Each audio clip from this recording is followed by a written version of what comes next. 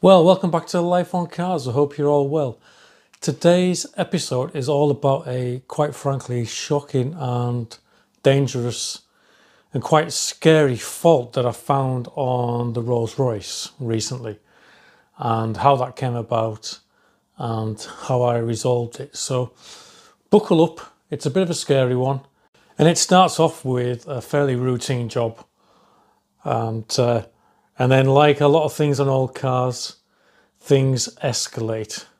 So go and grab yourself a cup of tea, and we'll see exactly what occurred. Let's go.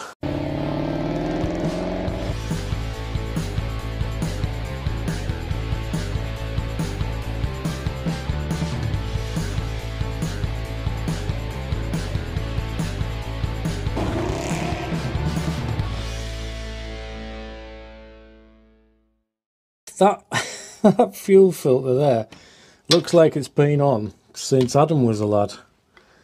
God, how long's that fuel filter been on there?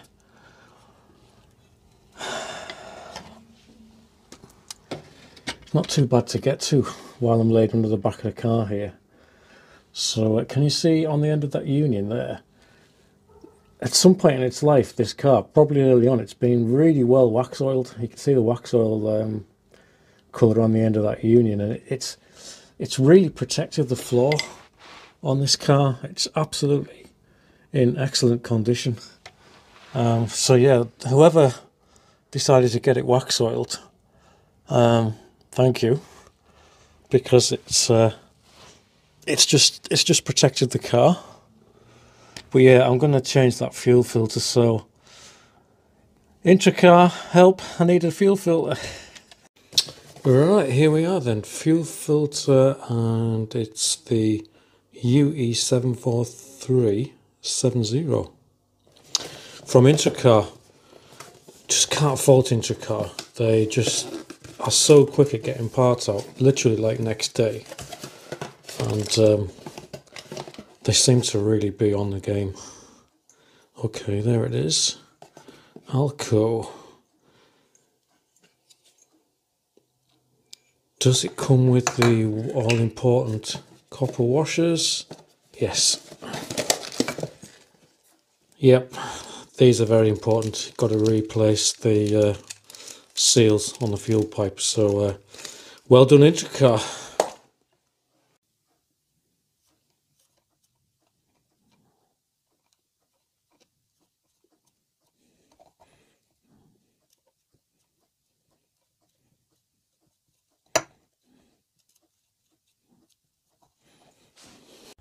Top tip for replacing a fuel filter: just make sure there's no residual pressure in the tank just by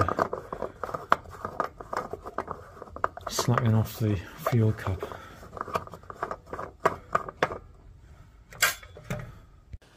I'm as high as a kite now off the petrol fumes. I couldn't fill the whole procedure because there was a lot of petrol running out and I had to be quick.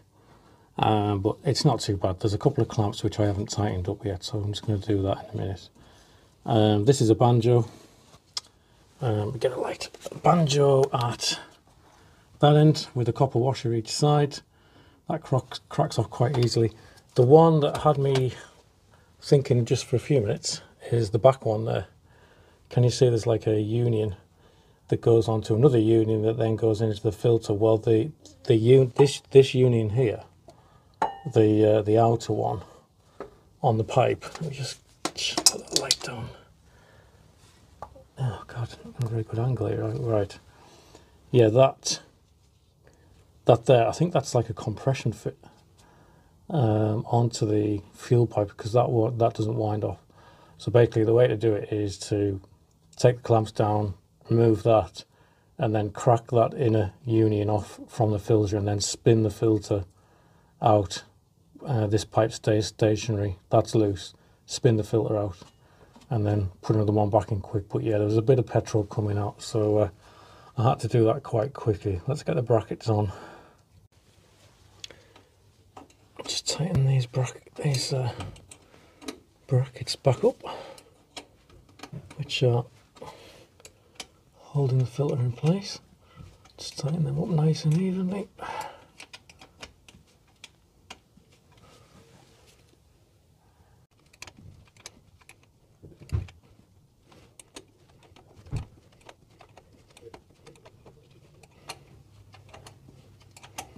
There we are. Right, let's do a final check of the unions. And there we have it, a nice new fuel filter installed. You can see the direction of flow there. You can't really get it wrong because the unions are different sizes on different ends. The component next to it is the fuel pump. So yeah, do you know what? I think that was the original filter that was still fitted to this car, 30-year-old. Yeah, I think there's a good chance this is the original fuel filter. The reason I'm saying that, it's a Bosch, which kind of ties in with some of the components on the Spirit. But the other thing that's making me think is this has been on since it was wax oiled. See that band of wax oil? So, you know, the wax oil must have happened very early on in the car's life, if not in the factory. I don't know. Were these wax oiled in the factory? Maybe somebody can answer me that question. But whatever, it was ready for a change, wasn't it? Deary me. Oh guys, another curveball on the Rolls Royce. Can you see that fuel pipe there that goes up onto the tank and then it goes down to the fuel pump?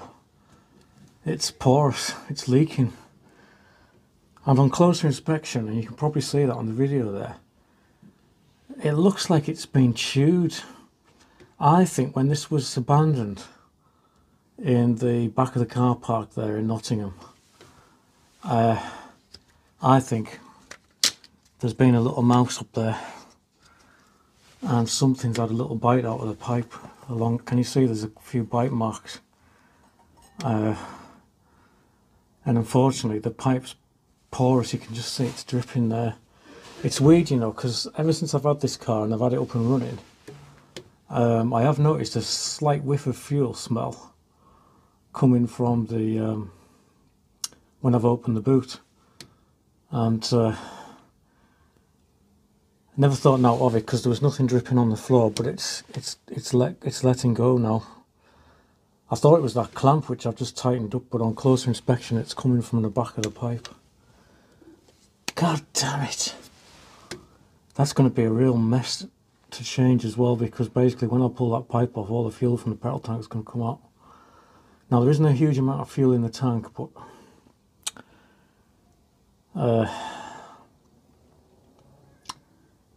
this ain't good at all. I need to get hold of some fuel pipe, sharpish, and get this done. So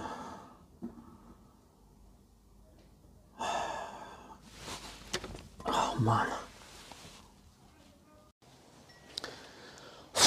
Well, that escalated quickly.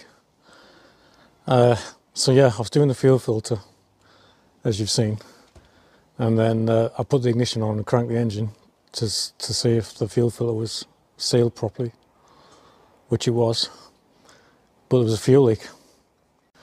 What I think's happened there is because I put a new fuel filter on, the initial surge of pressure in the system to build up, because the fuel filter was empty, the fuel pump will have supplied a little bit more pressure to refill the filter and obviously supply petrol to the engine, and that's just been enough to end up with that pipe going porous. So it's a bit of a nightmare when that happens, because you've got to drain the tank, and I wouldn't have been able to sleep tonight knowing there was petrol dripping on the floor in the garage for obvious reasons. But luckily Mrs. Life on Cars was in, so I asked her to be the fire warden, and we rigged up some tubs and we basically decanted about 30 litres of fuel out of the Rolls Royce, and now it's empty, thank God. So you can see I'm just getting the last dregs out now. The pipe's off, but yeah, we've ended up getting about 30 litres out, so not good fun at all, but that should stop dripping soon. and I can take the pipe off and then we'll have a look at it. It's only a short rubber hose, but it's right on the bottom of the fuel tank, and it's the direct feed for the fuel pump. I've got all 3 doors open in the garage to keep the fumes to a minimum level for safety, and but yeah, scary stuff that when you have to drain a fuel tank, and always worrying. Alright, there we are, there's the new fuel pipe installed, and we are now ready to go again.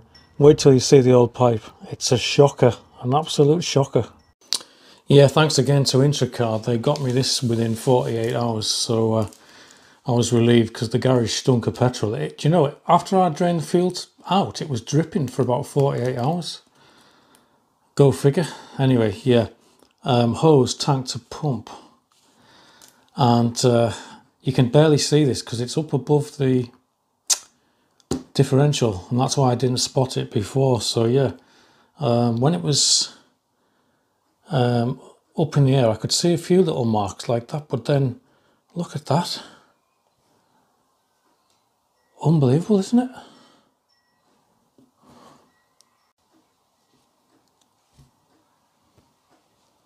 Something's been having a right old chew out with that, hasn't it?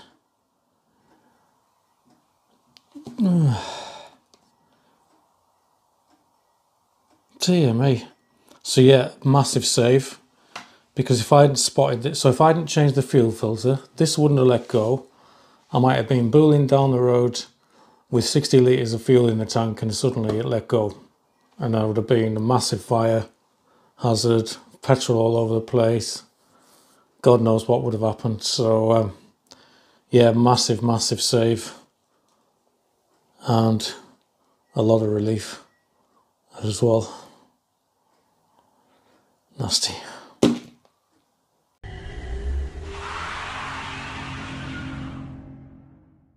So there you go then, the fuel pipe problem has been sorted. And do you know what?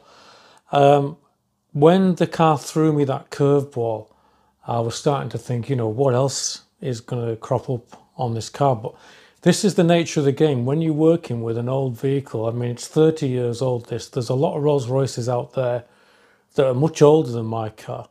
And these things can happen, you know. I thought about it. It's not the fault of the car. You know, the car was abandoned. It was backed into a hedge, and that's probably where the rodents have got in. Actually, I've put a positive spin on this, that I think the car is actually trying to work with me, because it's shown me that fault before I've ended up getting out and about on the road where it could have been a lot worse. So the car, I feel like it's trying to work with me. I don't know what you think. Anyway, I hope you enjoyed the episode. Don't forget to like and subscribe if you haven't already done that. It doesn't cost you anything. Check out the rest of the videos in the playlists if you're new to Life on Cars. And I'll see you all again very soon with the next installment on the Rolls Royce or something else on Life on Cars. Take care now, and I'll see you soon. Bye bye. Bye bye.